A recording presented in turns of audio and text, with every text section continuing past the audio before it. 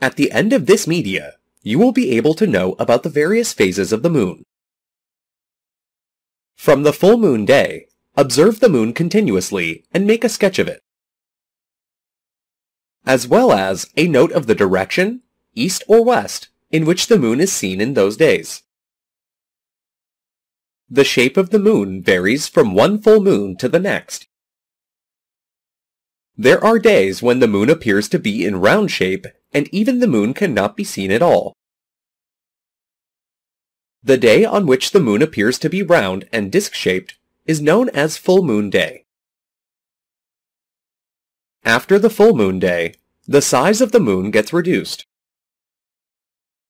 As the size of the moon reduces, illuminated portion is still larger than the darkened portion. This shape is called gibbous moon. After about 7.5 days, half the moon is illuminated and the other half is dark. This shape is called half moon. Subsequently, the illuminated portion becomes smaller than the darkened portion. This shape is called crescent moon.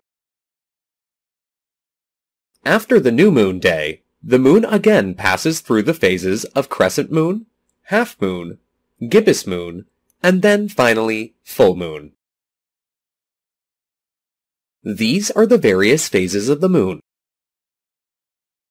On the 15th day from the full moon day, there will be no visible moon, and this is said to be the new moon day.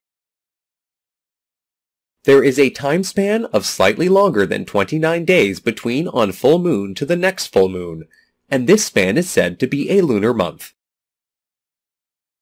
Thus, you have learned about the various phases of the moon.